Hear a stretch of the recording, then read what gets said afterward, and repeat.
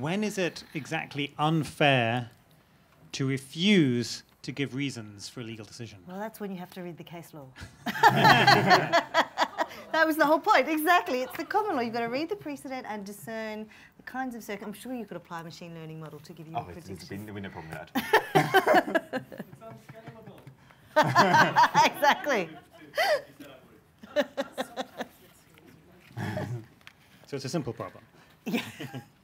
Do you have some questions?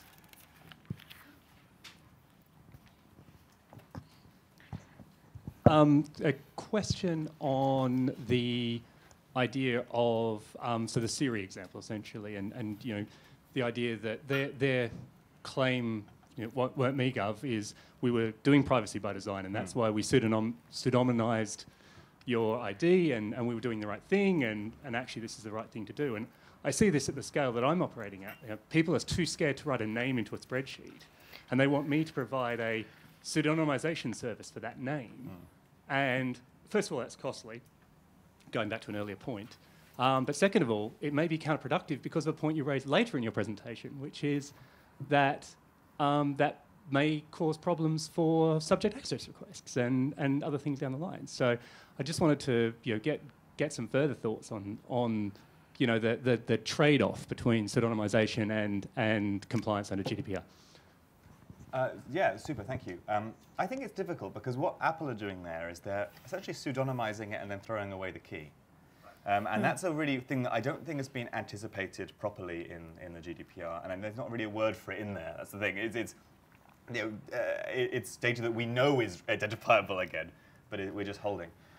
I really think that the way to do this is the kind of transparency aimed at third-party actors, empowered third-party oversight bodies, to say this is the kind of thing we're doing. This should be written into a DPIA, firstly. And it's not explicitly in DPIA guidance that those kind of things have to be considered. The DPIA guidance that Article 29 Working Party produces already all over the place because they produced the guidance on DPIAs, and now their additional guidance on different areas keeps adding things to that previous guidance. So there's no one document that really contains things that should be in a DPIA. And it will be increasing over time what that needs to be. One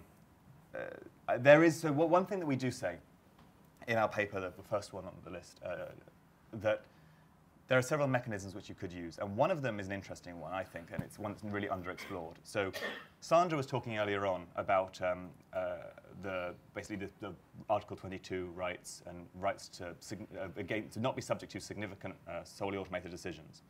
There's a core question here. This works for things that have legal effect. Taking away your rights is a legal effect, and a decision, as the recital says, can include a measure. So to the extent to which you might have to provide logic about somebody automatically, as you register for Siri, taking away your rights, because that is a significant automated measure that is occurring, is an interesting internal application of that transparency right. And it's a tough one, because yes, this is a design decision that maybe happens more upstream, and that's not a solely automated design decision, but all machine learning has got design decisions. It doesn't mean it's not an automated system. So can we repurpose some of these so-called explanation rights to give us more information about privacy architectures, is the thing that we write about in that paper. And I think it's an interesting thing to test, because the word decision is not defined. It may include a measure. This is definitely a measure. So yeah, I'll tell you that. Pseudonymization is a measure. So that's what I think. Can I just ask Michael a question about that? So the logic there is that by engaging in pseudonymization, you have interfered with the data subject's right. Yeah. You have, so the logic there is not in pseudonymization. By de-identifying a data set to the extent where you will then make the choice, in a DPIA you'll have to really say, we are taking away that data subject's right. I'm giving you data that is maybe able to be identified. You're giving me data with your name, and I make the choice to keep that data, but to get rid of the ability to delete the name, to delete the address, and so on. So I can't contact you. So you can't use your rights. Now, that's a purposive choice, and that will happen in an automated system. It won't be somebody manually choosing, do I get rid of Karen, do I not get rid of Brent? You know, that's not going to happen. So because this has a legal effect, just a very interesting jurisprudential question about whether or not that amounts to an interference with the rights. I agree. I mean, we put it as an option in the paper. Because you could argue that it doesn't interfere with your right; it simply reduces the scope of the rights which you have, and that is not an interference. Technically speaking, it's a jurisprudential question, because in fact, what you're saying is you've done something technical that reduces the scope of the thing that's protected under the GDPR. So I don't know the answer to that, but it's an interesting question. Interference is Article 8, European Convention, and here we have the measure, actually. And therefore, Marie? So we're talking about Article 10, which says, we're talking about Article 10 and Article logic of processing. Article 11 is the Article 11 is yes, of course, Article 11, and you're talking about the other right, access right, 12, 13, 13, 12 to 15.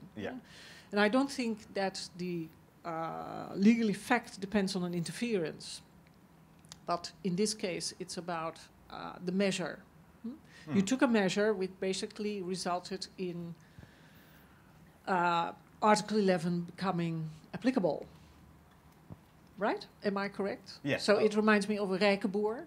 Oh, yes. So we write about the Rijkenboer case in our paper. Could you remind some of us what that is? It's a really weird case, actually. It's a Dutch case, yes. Isn't it? So I think, if I'm correct, that it's about somebody.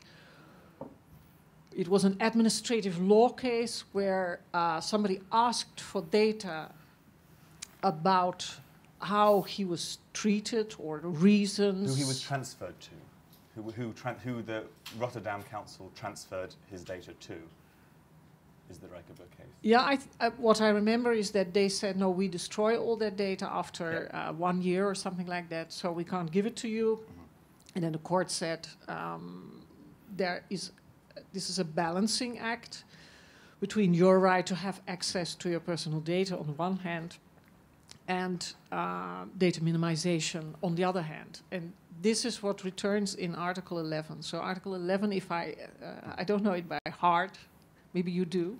You're not a lawyer, so maybe you do. This is the article that, we're talking the same article. The Article 11 in GDPR states that the controller does not need to retain, basically, directly identifying data about you in order, if they're not planning to use that data to single you out. It's just for the purposes of giving those rights. So if I'm going to use that data for aggregate analysis, I don't need to keep the data about who Karen is just because she might choose to use her right of access. Yes, and you then cannot force the data controller to re-identify you. That's actually what it says in Article 11. So I think it's a balancing act. May I follow that up with? Yeah, sure. And just before you follow it up, just to say that I know it may sound like quite an exotic situation, but I suspect this may happen fairly often in the coming years, because this could be quite a common method that people use. Yeah, that's what I figure.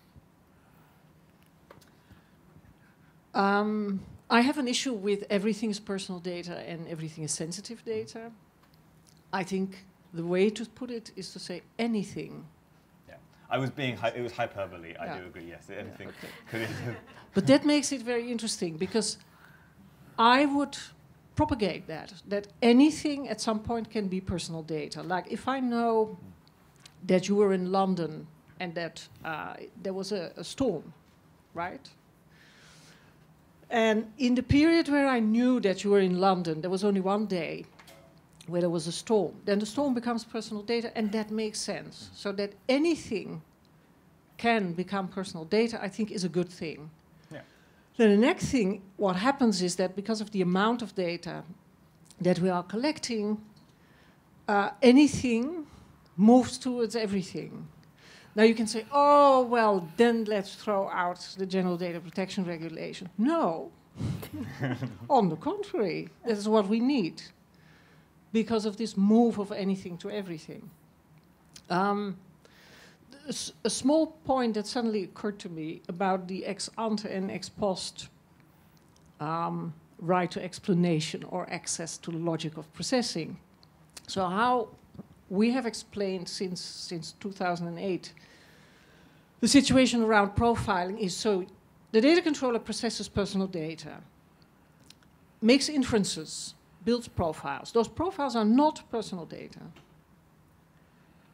Then he takes the profile and applies it to a person whose data match. At that moment, he's again processing personal data, and at that moment, he has to give the logic of processing. Article 13, 14, and 15. That's ex post. That has nothing to do with the moment when you're building the profiles. But the minute you apply them, it becomes personal data, the application. And then you have to provide a logic of processing.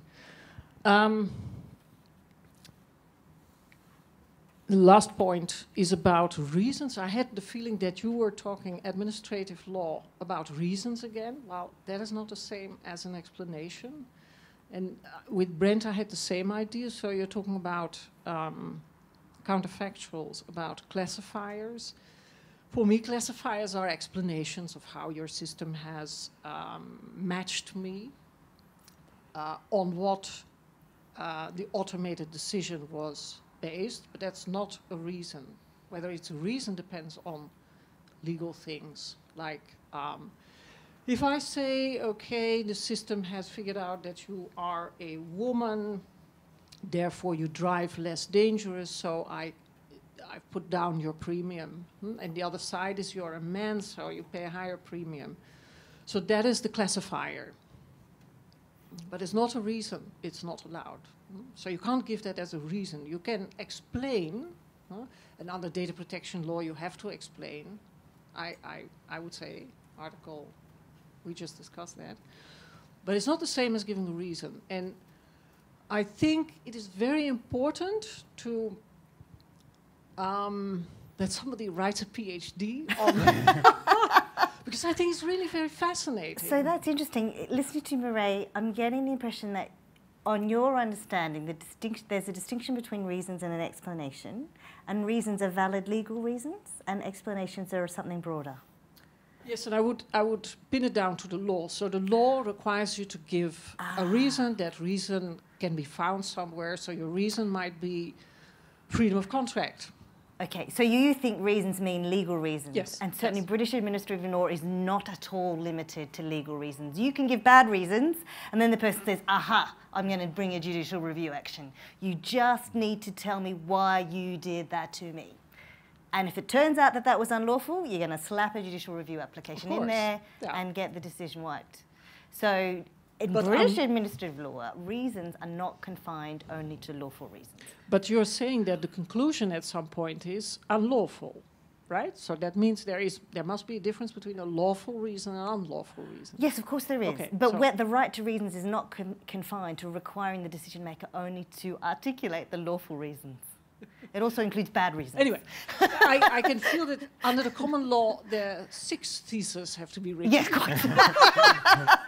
Or 225. But so in an attempt to be reasonable, I just wonder if I can recap that to see if I got it straight and perhaps help some others in the room.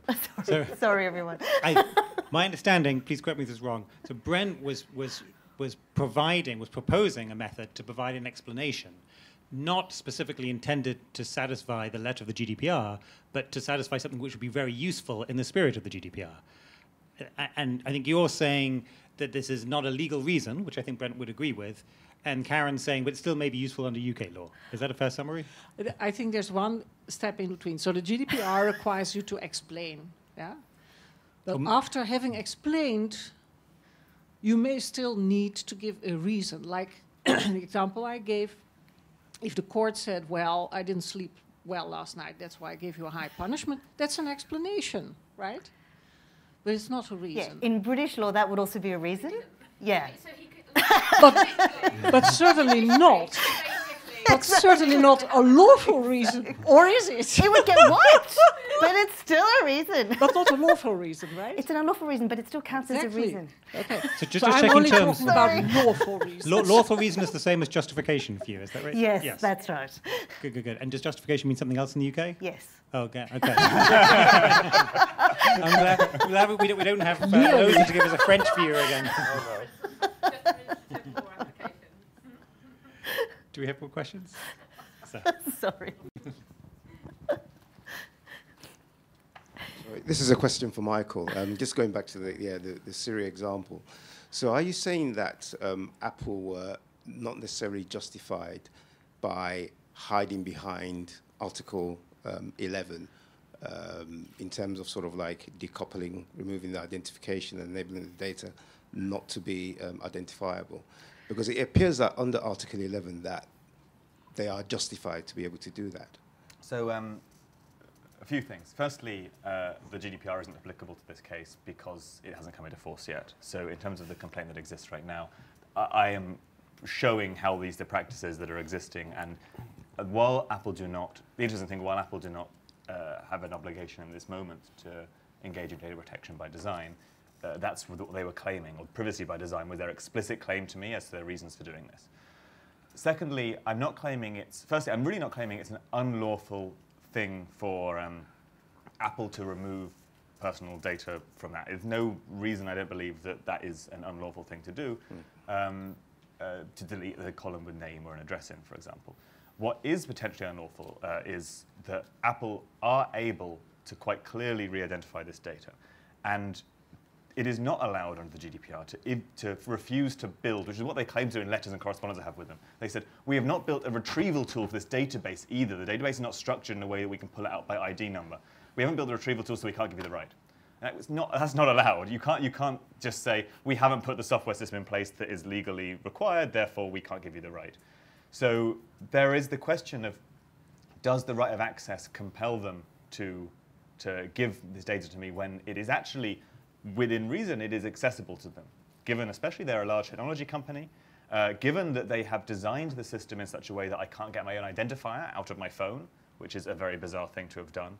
So I am really testing this with the regulator because I want to know where they go with this. And under the GDPR, there will be other grounds to fight it. You could probably, under the GDPR, focus more on Article 35, data protection by design, and say you are not designing for data rights where you clearly could have done, and therefore you are in breach of Article 35. But you can't do that right now under the DPD. Just a point of clarification, because I mean, you're saying clearly that Apple could recouple the the data and provide it for the data subject, but surely there should be a way to demonstrate that outside of what they've actually done before, and it has to be native to the particular circumstances. Which is a very difficult thing when you don't have transparency over privacy architectures. Yeah. It's very difficult to. And the point we're making is not a case where we just say, look at how illegal Apple is. The paper we're writing is saying, look at the challenges we currently have with access rights in the GDPR in cases where it's not clear-cut or easy for a data controller to identify. And even one of the top technology companies in the world, let alone my technology company in a shack down the road that exists in my shed. I have always understood that Article 11 basically tries to say, okay, if a company has all this data out there in different data sets and it costs an enormous amount of effort to re-identify them, then please, let's not require them to build the architecture in such a way that it's all immediately identifiable. I remember a Dutch case on Telfort where Telfort actually said, look, if we have to re-identify this data, we can do it, but it costs a lot of money. If you're going to require that of us, we're going to have to reorganize the backend in a way that is much more privacy vulnerable. So I've always understood Article 11 as protection, and I see the tension, so I think it's very interesting what you're doing, but it has the risk that you actually reduce the protection of completely. People. And so that's the really big challenge there. That's why we talk about when these issues clash. Interesting point that Paul Olivier Delahaye, who runs personaldata.io and is a very big campaigner for access rights, was one of the people who got the data. He was the first person to get the data out of Cambridge Analytica, actually. He was talking to me about something he recently got from Facebook, which was Facebook. He was trying to get re-identified on the basis of his advertiser ID with Facebook to pull out some data when he's on different websites and pixels are tracking him all over the internet. And Facebook said, we can do this data, we would give you this data, but it is not sustainable at the scale at which we operate to offer this access right to anyone. So this too big to regulate argument is coming out quite a lot, which is kind of absurd in a way. And we have to, I think, to say this is something that is clearly personal data. We clearly could do it, but we can't do it because we have too many users. If we had fewer users but we're doing exactly the same thing, then we could do it. And I think these are tensions we just have to make clear. So also, when you sign up to a service, you know what rights you're getting. When you sign up to Siri, you are not told anywhere in the privacy policy that you will not have a right of access. And you actually might we also discussed whether you have to be given in Article 13 and 14, whether they have to tell you when they're not providing a right in a context-specific way. I know they have to say, these are your rights, but do they have to say, these are your rights, and these are the ones that we're not providing for these categories of data? And why?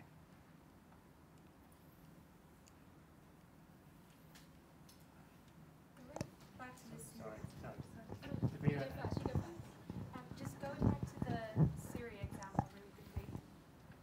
Thank you. So what happens in a scenario where, as a customer, you'd want that data to be wiped out? So not just be able to access it, but actually just get Apple to wipe out that information. I mean, if they can't really trace back to your own individual data points, then how are they meant to do that? And I guess it's not really that relevant now that GDPR is not really in place yet, but in a situation where it was, what would happen? You still would have that right under the Data Protection Directive, but So they would have to identify it? Well, so they do have to, because they do obviously have thought about the privacy implications of this before, to some degree. Their current policy is that when you press the off switch in Siri, it will delete your data for the last 6 months on their server, the one that still has the identifier, but it won't delete the data after 6 months where they've cleansed the identifier off. So they were erasing only your recent data, but not later. So there is a way to erase some of the data, but obviously that's not the only right that you have of interest. But so that's, yeah, in the moment, I asked for it to be erased for 2 years, and they will say you can't identify you. I think it's a really interesting case, and I think the most relevant issue seems to be this one about transparency. Just being really clear as the consumer or the user of these services what rights you are acquiring and what rights you are not. And I suspect the resistance on the part of those companies to make that clear is for fear of somehow it being misinterpreted as a malintent. We're not giving these rights because we're going to position ourselves differently, wherever it might be. But my question actually is one of the interface between this debate, which is intricate, detailed, highly expert, and I'm just marrying that with the general population's values. So theoretically, we could argue for extreme protections. Right? Now, I suspect the dial has moved a little bit in the last couple of weeks on what I think how my data ought to be protected, but I suspect the elasticity on that is probably going to shift, yes, slightly toward this end, but not quite as far. And I do think that the value add of these conversations is how do you bring those two together to a place that actually feels feasible and also in line with what society feels the norms might be, because those trade-offs are ones that people might be willing to make. Not that I'm saying I would, but I just think generally it's a debate worth having. Karen, you were nodding. Well, I agree with that. Actually, this is a really intricate, highly expert discussion, and actually and how do we marry those very technical discussions that do have potentially quite serious implications with actually, I think we have to ask a bigger question about what is the good digital society? What does that actually mean for us in practice? How do we make those trade-offs?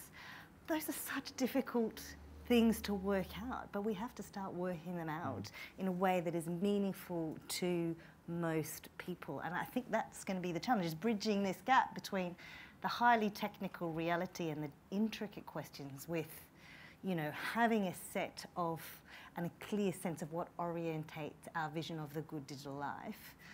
I don't know how we do that, but I think that's what we have to try and get to. Well, the answer in part is actually having some systems of good, broad, deliberative democracies and policy making. And we've done it in other areas. We've done it in healthcare. Actually, the example that you gave around the heart surgery outcomes. So I was working in medical regulation at the time. I know that case particularly well. And, actually healthcare went through a major change. Why? As a result of full-scale, engaged, deliberative policymaking. It's plausible and it's possible if there was a will to do it, is my view. I mean, I'd like to think that, but I think part of the problem is this unique nature of digital data. That actually it's so collectible and so permanent, you know, and so transferable that it's so difficult then to work out the implications of what the digital life looks like. That's why I think actually it comes down to the really tricky nature of digital data and what we can do with it. I think that, for instance, the privacy paradox that people talk about is connected with a specific choice architecture that we're faced with. And data protection law tries to change that choice architecture that has major consequences which some business models will not survive. And then people might come up and say, well, people don't care anyway because blah, blah, blah. Yes, based on that choice architecture, they couldn't care. So, all we need is a careful, national, thoughtful debate about these simple issues. We need to try hard. We're going to try. Or an artificially intelligent AI consent predictor. Yeah, that's right. We're told what we Get would the AI have agreed tell to us in the what end. the good life looks like, and then we'll be fine. We have one last comment from Charles, please. It's a point for Karen, but first of all, I can't resist a very apt quote, which comes, strangely enough, from Rodgers and Hammerstein's South Pacific, and a wonderful song called Some Enchanted Evening, which is a love song. Can you sing it? Some enchanted. No, because I don't have a backing band. But the lyrics, and these are copyright, so if you want to use it, you have to get... to say it well. It's who can explain it? Who can tell you why? Fools give you reasons. Wise men never try. So there, you can put that into your Very footnotes. nice, thank you. But the point I want to ask about Karen, we've read the same book and have reviewed the same book. Right. And I forgot what I said. So Yes, I so looked did up what I looked up what I said. And no, the serious points about it is that, first of all, that's not political science. And as a political scientist, I slightly resent the conclusion that political science really doesn't deal with these things. Maybe it doesn't, but not because of what that book says or doesn't. Most of the contributors to that book are not political scientists. Only Christopher Hood and maybe one other are. The rest are economists and lawyers and philosophers. But the point is that that book has pros and cons about transparency. Yeah. It was occasioned by... it was a conference, I think you mentioned this, in celebration of the Freedom of Information Act. And the Freedom of Information Act does not stand for all of transparency. No, sure. And it also depends upon what the goal is, or what the dependent variable is, if you like. And if it is a goal which comes out of political theory, that is to say that transparency improves decision-making, or on the other hand, that it prevents corruption, which is a different kind of thing. Or on the other hand, there are three hands there, that it enables the individual to pursue their rights, you know, to an explanation or to whatever. That depends very much on how one views FOI and the ability to get or not to get explanations. So I think that it may well be that the real question that a number of those authors address is, what would it take for that kind of transparency, FOI-type transparency, to achieve whatever object it is, and what is missing now? By now, I meant 10 years ago, when that book was published. And so Honora O'Neill talks about the distorted communication process, and you need to undistort the communication process in order to do it better. Other people, I forget exactly what they address, but all of them have kinds of remedies that would make it possible for transparency to achieve certain sorts of goals. So I think one needs to have a more nuanced understanding of what, not just that book, but of what political science might be contributing to our understanding of the importance of transparency. Very good. Karen, do you want to have a final yeah, comment? I mean, I don't think I disagree with you. What I was trying to emphasize, I think, in those reflections is that because they were sort of gathered around this new piece of legislation, which was motivated by a desire to enhance transparency in government, what did they tell us about that challenge of taking a legal measure that was intended to improve governmental transparency, and what was the experience and what were the challenges and what were the tensions associated with trying to do that?